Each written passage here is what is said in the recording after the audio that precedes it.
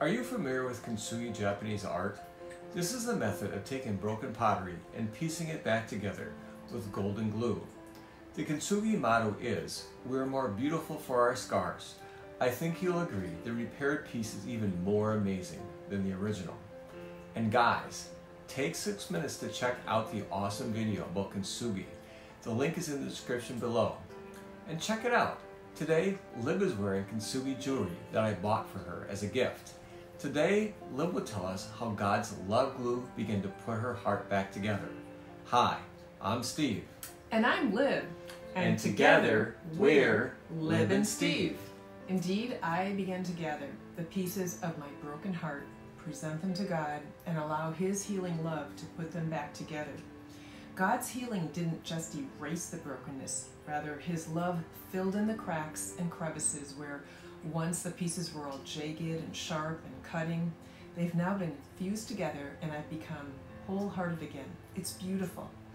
Because of the dynamics our undiagnosed Aspie marriage presented, my heart needed healing. I had to get healed and get stronger in order to become a force to stop the dynamics that caused the pain in the first place and eventually offer hope and suggestions that would change the wounding dynamic in our marriage. To underscore, unless Cassandra's heart is healed, a neurodiverse relationship is going to continue to wound and break her heart. Just because her heart is healed, it in no way means she's obligated to remain in an abusive situation. In my journey, my healing brought a strength like I never had to be able to offer Steve a glimpse of a different relational dynamic. I was able to let Steve taste and see God's goodness. He liked what he was offered and embarked on his own God journey. That is indeed an important distinction. Lib didn't beat, berate, scold, or condemn, but invited me to the feast, and I accepted because I saw something real. She was different in ways I experienced in real time, day in and day out. She didn't have an agenda. Agendas don't heal relationships. So Lib, how did this happen? The first thing that happened is that I had an awakening that God really loved me. I always believed that God was good, but I didn't believe He had to be good for me. So my first realization that God really loves me was when I said yes to an invitation to go to a meeting with a friend. It was a Christian meeting where the woman leading it was someone who heard very clearly from God. She came up to me, not knowing me from Adam, or should I say Eve, and said, "I break off all of the abusive words over your life." So I just crumpled and wept, like ugly wept, the kind where your makeup just slides off your face because something was happening. Then a few weeks later, I got another invitation similar to that, but this time to meet with a man of God named Dave Diamond. There's a link in the description below for him. We met in a friend's home in a where 2 or 3 are gathered type setting. Dave likewise read my mail without knowing me from Adam or Eve. He said, "You have a broken heart," and more ugly crying, but such a release of heaviness. He told me he was going to have Jesus carve a secret place in my heart where only Jesus and I would meet. And the man, Dave, did this by praying, and then he counted to 3. And he assured me that I had a secret place. And you know, I chose to partner with that and believe. And my intimacy with Jesus began like never before. Lib is saying that the beginning of healing starts with knowing that you are truly dearly loved. I mean really dearly loved by the God who created you. He is your heavenly Father. If you've been challenged by trusting your earthly father, you might struggle with realizing that God the Father is good all the time. This is ultimately what I had come to understand. I can't emphasize this enough. Unless and until you have an experiential encounter, your spirit will not perceive this. The Father's heart of love for you is so different than what your earthly experience offered. It goes far beyond intellectual understanding. Your broken heart needs to be healed directly from the Heavenly Father's revelation poured into you. It's so true.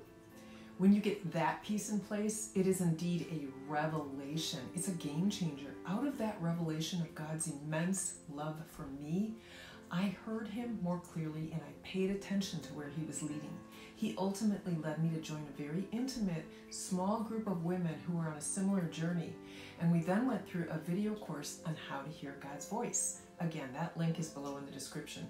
And when you know how to hear God's voice more clearly, it's easier to hit delete when the enemy's mail, Satan's whispers, his lies, come our way. Satan wants us believing that we're not loved because he knows that if we realize God is good, he'll be defeated big time. Satan will. Liv, I think it would be good to release a prayer over our viewers for anyone who would like to receive this revelation of God's love, and also to offer a simple prayer of salvation for anyone who has never received Jesus as their Savior. For sure. So Steve, could you start with a prayer for salvation, and I'll follow up with a prayer for a secret place to be carved in hearts. Yes. Lord, we acknowledge you as good God, Creator, Sovereign, holy, and pure.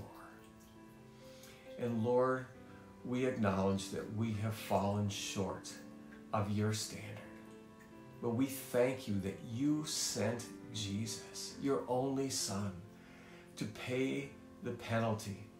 You met the standard, and you now offer your life as a gift in exchange for mine. And Jesus, I receive you. I receive that gift, and I acknowledge that I am adopted. I am now your son, forgiven. Thank you, Jesus.